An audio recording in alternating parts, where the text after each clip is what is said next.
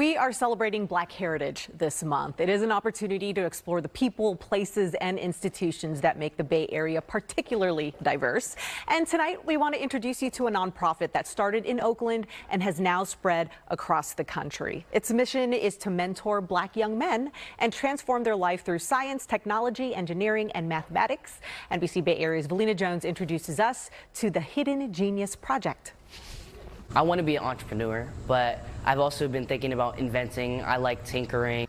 Those ideas born outside of the classroom and inside these walls of the Hidden Genius Project, a space for young Black men to learn technology, entrepreneurship, and leadership skills while creating community. I've learned how to use technology to its fullest capabilities, but not only that, but also learn what brotherhood really is and being around people who look like me and who are like me, and just having a community overall, not just doing STEM. Going beyond the keyboard. We're going to get straight to it with our leadership presentations this week. Leadership discussions like this one. How do you think celebrities influence sports that we see today? Are part of the 15-month free program providing mentorship, resources, and college advisement.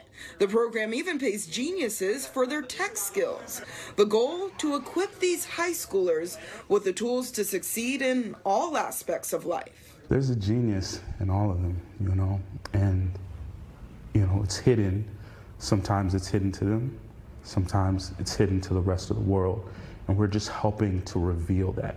Jabari Ali runs the nonprofit's Oakland location. He and the program are working to bridge the Black male youth unemployment gap with jobs in tech. While Black Americans represent 14% of the nation, only 7% are employed in tech. We saw an opportunity that wasn't being extended to us, and so we made sure to provide the resources and the opportunity to these young men. 12 years after starting in Oakland, the Genius Project has now grown to 7 different locations nationwide.